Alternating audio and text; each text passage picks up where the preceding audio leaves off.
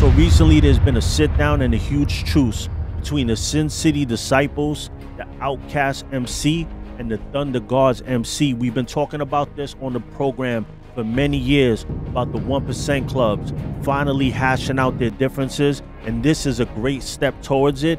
In this second part of this interview with Shon of the ThunderGuards MC, we talk about how him and Pipeline 1%er of Outlaws use music to further this agenda. Let's get into it.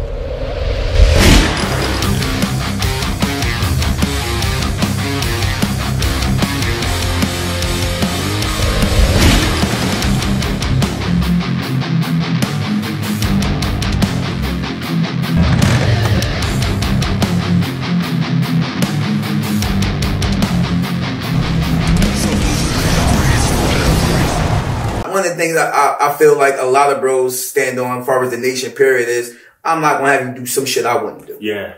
You know what I'm saying? If I'm not going to say, go wash my bike. You feel what I'm saying? I mean, I can, but how the fuck I'm going to disrespect you and then you're going to throw these on and now you're going to have some type of resentment to me down the line because men, they go home to their mom, I mean, they baby moms, their wife, their kids, and they king in their house. Yeah. How I'm going to bring you over here and treat you like a peasant. Yeah. Feel me? I do the most far as I knowledge check prospects. You feel what I'm saying? But far as me, mine is a little bit rougher because I felt like my leadership seen something more in me. You feel me? And they usually be like hard, and I think it transitions to how I handle the prospects. But I cut it a little bit. Like I can't be as worse than them, but it's mostly like random ass missions in the middle of the night. Where you at? Times when you want to go home, it ain't up to you to go home. Like until like you better not be anything but the last person leaving that event. It's times that bros had to leave, but they probably still bartending, and I'm staying in there until the property gone. You feel what I'm saying? It built in me that I'm earning my place there, and I feel like when they gave me that patch, it was just like I earned it. You feel what I'm saying? And that's the reason why I got emotional about it, because it's not really easy for a group of black men to accept another black man without anything coming behind it. Yeah. You feel what I'm saying? I thought that was about, like, I broke down because initially, you know, we didn't come in with the one. You had to earn the one. You feel what I'm saying? That's the era that I came in. Yeah. I cried when I got my one. Like, it was like, Lo, you a crybaby ass nigga. Like, it's like, bro, like, anything that, if a nigga ain't emotional about this situation right here, like, you're dedicating your life to something. Yeah. You know what I mean? If you're not really emotional about that, I'm questioning you. If you're not crying when you get your patches, bro, like you ain't really earned that shit. Like, what do you think about earning the diamond as opposed to getting fully patched and having the diamond on your cut already? Because I had to earn mine too, and I think it makes you respect every piece. Patch. You know, that situation is a 50-50 thing. It's on a scale because in our reality, it has that thing where it's like you had to earn it, and what's on your vest, like everything on my vest right now is earned. Like nobody can question what I got on me. Yeah. You feel me? But in the same boat, it creates this entity where the one is more important than your colors. You get what I'm saying? So it's like what's more important than what's on your back? You just opened my mind up. Yeah, that's crazy. Why would I earn something else? I earned the best thing that this glove had to offer. Yes. You feel what I'm saying? But in the same boat, if the person ain't bred the proper way, he'll put this on and his hair to go crazy because he'll see another person with his arm moving a certain way. You feel me? But not knowing this guy had earned this. So he has his reasons and ways of why he's moving the way he moves. But you see him doing that with no reason behind your actions. So now you're just looking like a hooligan, and you don't know when to cut it on and when to cut it off, because now this shit start pumping motherfucking muscles in your body. That's a knowledge drop right there. The back, bro. That's what it's all about. It's about the club itself, not the actual thing. People not dying over diamonds. People dying over their colors. Yeah. You know what I mean? The diamond is just what connects us. Yeah. You feel what I'm saying? But the one on our back is what separates us. You feel me? So it's certain guys that's around that really don't want to wear the one. You know what I'm saying? Because it's like, I'm not about to put this before my club. I'm not about to put this before, you know, and some people don't know how to decipher it. Some people really get stuck on the fact of, I'm a tough guy. Like I said earlier, you gotta be a man Yeah. You got to be a man. Like, that's all you got to be. Like, you can be a family man. You know what I'm saying? But if you see your brother getting beat up, you might can't fight worth a lick. But you jumping in there because at the end of the day, that's your brother. You love him. Sure. One thing, and I love quoting like the different bikers. And one of the quotes that always stuck in my head, this is one of my first quotes that I actually banked. And this came from Capo. Love is gangster. Yeah. You'll do anything for the person you love. A mother will kill somebody for her kids. You get what I'm trying to say? That is the most dopest line ever because it literally says it front and center. Like, if I love you enough, I'm going to go beyond what I'm usually going for. You feel what I'm saying? That's the purpose of the brotherhood. If you really love your brother, you wouldn't want no harm to come to your blood, brother. So if you in this club, you're supposed to have that same mentality. Yeah. Like, I know it's motherfuckers that probably don't like me, motherfuckers that probably envy me. Who cares? If you my brother, if shit hit the fan, I'm holding you down. Yeah. Then it's fuck you out. Like, you know what I'm saying? Like, go ahead back to regularly scheduled programming, but I can't play in the gray area. So I want to ask you a question because it refers to your music, but it lines up the question what I'm going to ask you after. Is brotherhood like really a real thing? Does it really exist? Yes, I agree. It does. It definitely exists. But I think what people get it confused at is, do you have to get lucky to get it? No, it's people feel like they supposed to get brotherhood from everybody in their organization. It's not the case. You come from a different walk of life. I came from gangbanging. You probably had both parents, but you're still a man at the end of the day. You like to ride. You're not scared to throw your hands. You just have a different upbringing than me. Yeah. So certain things I might view, you might not view. Prime example, I'm pretty sure it was a time period where you had some 1% organization saying we're for Trump. You had some organization saying, nah, we ain't fucking with Trump. Like, you feel me? If you want this. You feel me? It's kind of like Trump 2024 type shit now. You feel me? But at the end of the day, it's really on some shit like, you have a different perspective. You feel me? It's going to always be a different perspective. And you got to just basically put yourself, not in categories per se, but put yourself in a situation where you're comfortable around the people you with. Yeah. Now, brotherhood, it's different levels of brotherhood. You know what I'm saying? It's the ones you go out to anniversaries with, ones you take runs with, and it's the ones you invite to your house. Yeah. You know what I'm saying? You have to see where you fit in there. Like, one thing I was taught when I was coming up was you can't expect yourself out of others. Yeah. You can't expect yourself out of others. The things that I do, you won't do. I know if you smack my mother, I might shoot you in your head. Next man must, come on, man, why would you do that? Yeah. Come on, man. It's a different type of mindset. You feel me? You can't knock that person for how they raised. And when you try to force somebody to be that, you basically create a co-defendant. Like, you making this guy do something he don't want to do, and then when he get caught up in it, he can't stand on business because you put him in a situation he ain't belong. So tell me about your journey becoming a nomad, and also some of the knowledge that we talked about the drifter, the difference between a nomad and a drifter. The journey far is basically, at the end of the day, I believe being a member for the nation and not a member for a chapter. You feel me? And it was, in my perspective, it was like, when I did my drifter run, I met so many brothers. You feel me? I had brothers that let me sleep in their crib with their wives, their kids, their dog, the fridge open to me, cook for me, feed me, show me around the neighborhood, teach me the lingo. How can I come back home and then get that man my back?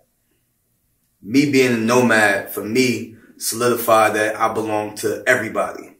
I don't belong to just New Jersey, or I don't just belong to a state. After going drifter, I didn't even consider myself a local member because it was like I rarely was home. So for the people that don't know, what is a drifter?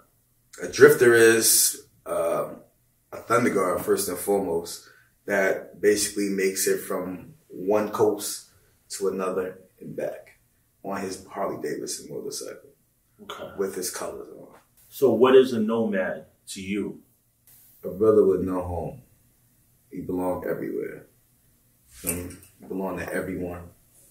What do you think about the perception of a 1%er's old lady? This, because a lot of females that are not in the culture, they feel that property of is like treating a woman like a dog. Mm-hmm. Let them know what a 1%er old lady is to you. A queen. A fucking queen. You hear me? You know how many properties hold me down just on the strength of I'm their brother? some of these properties love this shit probably more than the brothers involved. You feel me? Like they are our nurturers. Feel me? They are our nurses and often our teachers. You feel me? They are there to hold us up when the world beating us the down. Yeah. You feel me? And it's not, a property is not just your old lady. Property is your kid. You feel me? Your property is your mother. That's your property. That way, if that person is in this establishment, if they with this person, they already know the consequences that's going to come after it. But them knowing them consequences, they're not even going to take that step. You feel what I mean? That property is, for them to wear that, it's a barrier to know this person is protected. That's basically what it is. But me in a generation now where it's so much of the independent woman vibe, and there's nothing wrong with a woman being independent. You know, most of the females I know, like moms, is single moms. You feel me? And strong women. Like, you feel what I'm saying? I'm pretty sure there's a lot of bros that was raised by single moms. Like, you feel me? So it's not a concept of this is my property. She can't do this. She can't do that. I know some properties that are more powerful than the men you know. Yeah. And not even just in the MC community, just as a human being, like as a person around or connected to society. You feel me? Yeah. Properties are I want to say the backbone, but I would just say properties is definitely a major support system. What do you say to, this is a huge topic on the internet, I don't know why, but what do you say about like you riding with the pack and then a bike comes by and just swerves flying past the pack? You know, passing motorcycle clubs, a lot of people feel like it's an open road. Who owns it? Nobody owns the road. Why do you have a say-so? What do you feel about that saying that, like, you know, passing 1%ers or motorcycle clubs, you know, people feeling like they could just fly past the pack? It's a respect thing. Anything dealing with the MC culture is about respect. You feel me? So if you are on a motorcycle, you should already have this knowledge. You feel me? It's not the concept that somebody owns in anything. You feel me? Like, could be a guy on a sports bike. It's a pack of motorcycle guys there, and a road captain might want to come out, you feel what I'm saying, and block the lane so the pack can move over to take the next exit. Yeah. This fucking dumb fuck comes up the damn lane and run into him. Now we got an accident. Yeah. Because you don't know how this organization operates. You don't know how this organization moves. You feel what I'm trying to say? So you're trying to go past this person, and this person not even knowing you're there, and you 9 out of 10 you're on a sports bike, you think you could just boom and get right past it, and he comes out, and while he coming out, you running past, crash. And a crash in our culture could be a whole pack going down and multiple people losing their life. But in the same boat, if everybody, this is the rebuttal of that, if you're running your pack, how you supposed to be running your pack, you don't have that situation happen. Yeah, that's a fact. Because in our reality, you're supposed to have somebody on the side of your fucking pack to make sure that doesn't happen. That's what your road captain is for. Yeah. That's what your tail gunner is for. Is to make sure nobody does that. So if a person is able to do that, you're not doing what you're supposed to be doing. Because now you just leaves anybody to come up beside you, shoot your president in the head. Yeah. You know what I mean? Like, you leave an opportunity. It's the same way if you're riding in a pack and you got gaps in the pack. And then a car comes into the pack. That ain't that car's fault. You let that motherfucker. I mean, is he a dumb for doing it? Yeah. You feel me? But in the same boat, you literally put yourself in that position where you let them be able to get in there. Like, if you got a tight pack, nobody's going to try to ease in a tight pack. Yeah. If you have somebody in that lane that's blocking, one in the front, one in the middle, one in the back, ain't nobody about to try to ease in there. And if somebody do ease into that first level, that's your job to say, hey, get your ass back there. Yeah. But if somebody's in that lane next to the pack, nobody can zoom up on them. You feel what I'm saying? So let's talk about the music. When I was seeing the videos, I seen a genuine support in the video from the club, you know, and you could tell when it's genuine and when it's fake. And I could see you had so much support doing the music. Like, what's the vibe with that? Like, how is it? Like, how did you create that vibe between the brothers to, like, you know, do the music and they be so supportive of it? Like that, to jump in the videos and all that. Because I know bros in clubs that they'll tell them, yo, you can't wear your cut. We can't be in it with you. You know, like, so you got real support. Once upon a time, it was like that, like blockout patches and stuff like that. Yeah. But, I mean, after the Outlaw video, it was like, what can you really block out that's not already, that's out there already? Yeah. You feel me? I mean, you could damn near get a set of rags off of what was that, wish.com? Yeah. You feel me? So it's like, it ain't nothing really hitting no more. You feel me? So the support really is just come from the top. And it just trickle on down like the top. Before I do anything, I make sure I'm in the right light with the powers that be before I do anything. Because at the end of the day, whatever I do reflect them and vice versa. Yeah. You feel me? So when I actually get the okay from them, whatever the case may be, it's mainly on the strength of they believe in what I'm doing. They believe in what I'm achieving. It's like, well, I stop a train that's already going. You feel me? Yeah. But like, it's not really, I need a stamp of approval, but my main goal of what I do is to make sure I'm going in the direction that everybody want to go. Like, you feel me? I don't, I want to do this, so this is what I'm going to do. There's a lot of shit that I don't really want to do, but it's whatever the direction. And that's what a lot of people f up at. Like, people want to do what they want to do and not think about the overall, like every other brother that pay their dues and ride their motherfucking bike up and down the goddamn road.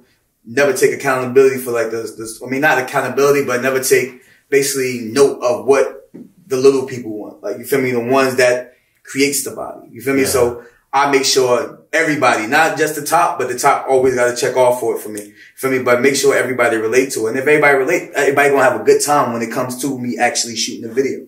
You feel me? Because it's like, this is what we want. Like, I go certain places. Niggas like, yo, we shooting a video today? Like, what song we shooting? I ain't got no music out. But in the same boat, the support mainly comes off of just positive energy. You feel me? Like, even when we just talking about earlier, it's like, yo, it's like, vibe is chill. You feel what I'm saying? You know, it ain't really no extra shit and you just being you. You feel me? It comes natural when you actually not trying so hard. You have these guys that doing 50 million motherfucking things and can't get two steps in front of them because they in their own way. You know what I mean? How was it collabing with the brother from Outcast? How was the pipeline? That was that trip down there was dope as all right. Where'd you shoot it at? Was Florida? Daytona, Florida. Jacksonville, Florida.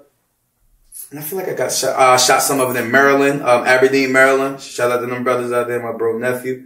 Newcastle, Delaware. Shout out my brother Zilla. Feel what I'm saying? My name Tree Ball. You feel what I'm saying? What was the vibe like? Was it weird to collab with those other clubs that were there? Or did it just bring everybody together? That shit was a lot of, if you notice the video, a lot of people didn't have colors on.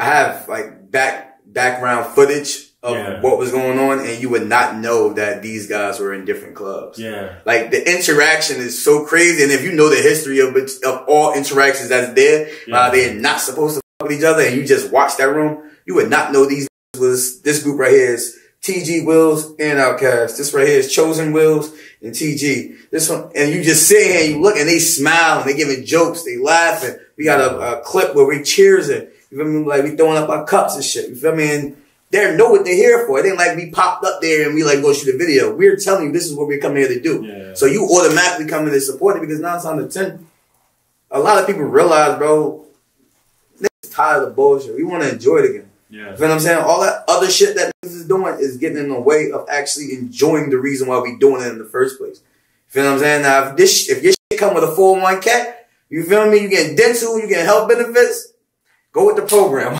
You feel what I'm saying? But if you contributing more than you're receiving, you feel what I'm saying?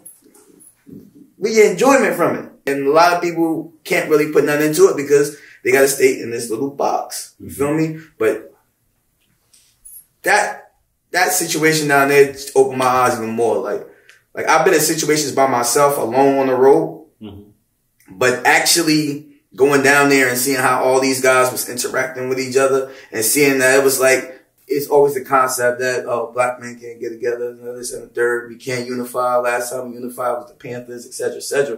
And you see a bunch of people that's supposed to be sworn enemies, you feel me, literally breaking bread. Like, that's beyond biker shit to me. Like, that's literally on some straight, like, I'm proud of what I am and who I am type shit. All club shit to the side. Like, you feel what I'm saying? Like, it's doing more harm with the beef, and it was helping. Yeah. And the peace that we are accumulating seems like it's way better now than it was, because I feel like it happened before, but it feel like it's more genuine now because the body is interacting with each other. It's not the top interacting, it's the body interacting. And this shit, at this point, is across the country, and it's spreading, and it's to a point where you got to be a fool to literally go against it. Now it's like, what is your motive of why you don't want this to happen? Yeah. You feel me? And 9 out of 10, you're smart, you know, divide and conquer. Yeah. But that's another story for another time. So what's the plans for the future? You gonna be doing more music with other club members? You got anything cooking? I'm always open for more music. I'm always open to more music. I'm pipeline. Like, get back to that topic. That man showed me how to ride a fucking horse. Yeah. Feel me? Like, he took me to his spot. Like an actual horse? A fucking horse. Like a horse, bro. Like type shit. Like, nigga, I'm from the city. Nigga, like, I ain't off that time. I ain't never rode a horse in my life. Only horse I seen was the ones police ride or the shit that be at the circus that leave them big ass piles of shit. They don't do that. That was in Florida? No, I was in Florida. And I'm just riding that bitch. And he got this big ass land. I'm riding this motherfucker. Like, wow. And after that, him and his wife made me and my big homie. He not even on the motorcycle side. This the jump me in. You know, this is my bro brought me out of the stuff. Like, you feel me? Made a seafood boys, bro. This is supposed to be a sworn enemy, and he got me in his house with his property, and they made me a seafood boy, and we had the greatest time ever, bro. That's dope. We laughed, we joked, like you would have sworn. This is my first time meeting him in person. Oh. Let's make sure this is understood. I didn't have no relationship. The creation of our relationship was basically a brother reached out to him to get my number because he wanted to do music. Now, in my mind at the time, nobody want to fuck with it because everybody scared to cross that line. Mm-hmm. Feel me? That line was bold as fuck. It wasn't blurred as it is now. Before niggas, you cross that line, it's a problem. Yeah. Feel me? He reached out, hit me up, like, yo, like, yeah, we need to do something. Like, this, that, and the third. I'm like, all right, give me like 2 days. I think like 2-3 days. And I'm like, I was holding it because I was going to use diamond holder for myself. Mm-hmm. But in my mind, I'm like, it makes more sense to have more than one diamond on this song. So it's a multiple perspective. I said, yo, send me an email address. Send me the email. I mean, he sent me the email. I sent that shit back to him. And he hit me back within like 5 minutes. I was like, yo, this shit's fire, bro. Because I already recorded it already. Oh, yeah. I just had the second verse open because I didn't know what I was going to do with it. Yeah. Send that shit to him. It's like, yo, this shit fire, bro. This the one right here. Like, this the one. Yeah. And we recorded it. And it was certain ones got wind that we was doing it. And it was already motherfuckers trying to stop it at first. Oh, yeah. You feel me? Really wanted to go. But then it was like, all right, we going to keep it quiet. Then some shit happened where niggas want to fuck with each other. It got real a little bit, so everybody spread. And it was like, this is a bad time to drop this fucking song. Like, we can't drop the song now. Like, it ain't going to hit how it's supposed to hit. Mm-hmm. And he was like, well, I'm like, yo, we got to fucking literally get all this shit lined up. We got to shoot a video for this motherfucker. Release, so when things do clear the fuck up, we have everything ready and we can just push it. But then when I went down there, the whole video, like the video that you see was not the video it was supposed to be. Yeah. A lot of things had to get taken out. We couldn't be at certain clubhouses. You know what I'm saying? Colors was exempt. Like, you feel what I'm saying? Certain, like me, nobody might tell me I can't wear my shit. Like, I'm gonna die with my shit on. So, and not to mention, I have a support system where it was like, do your thing, bro. Like, cause I haven't really missed when it comes to like, you feel me? I deliver, but I stay in my lane when I deliver. You get what I'm trying to say? I don't never like to overstep because at the end of the day, I don't like my toes stepped on, so I don't want to step on nobody else's toes. Yeah. You feel me? So it was a lot. That video, we shot that in the beginning of this year.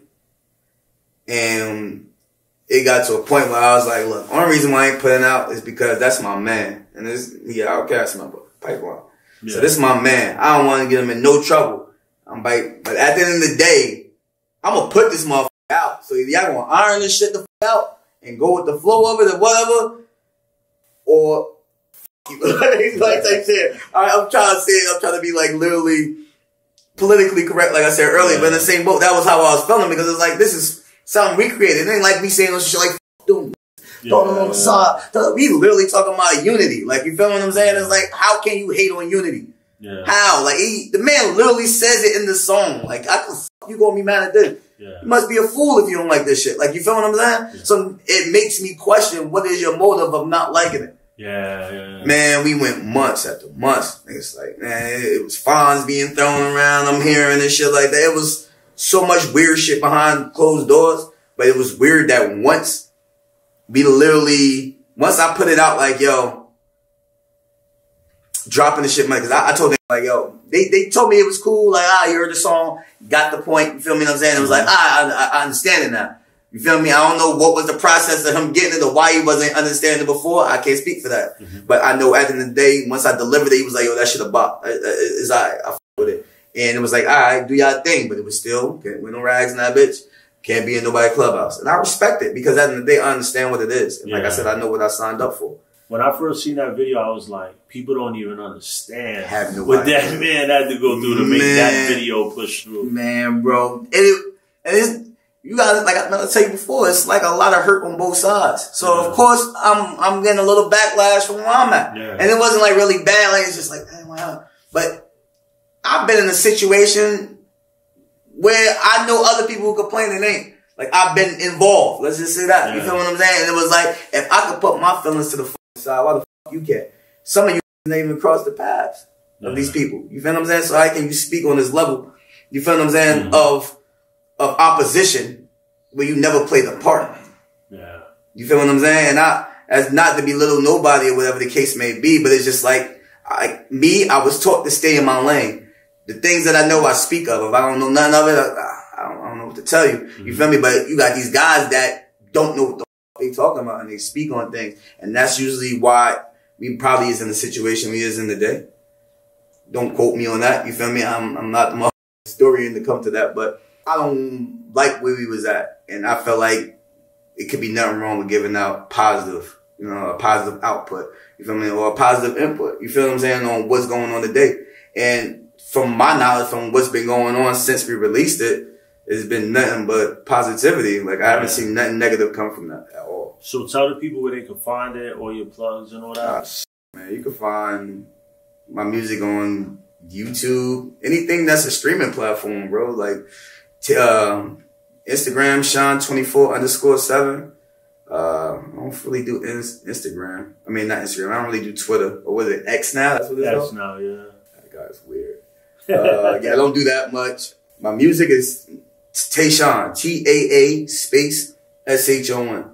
You type that anywhere, it's just going to pop up. And your YouTube is Taeshon too, right? Yeah, it's Taeshon too. My brother, I appreciate you for sitting down with me. Legendary.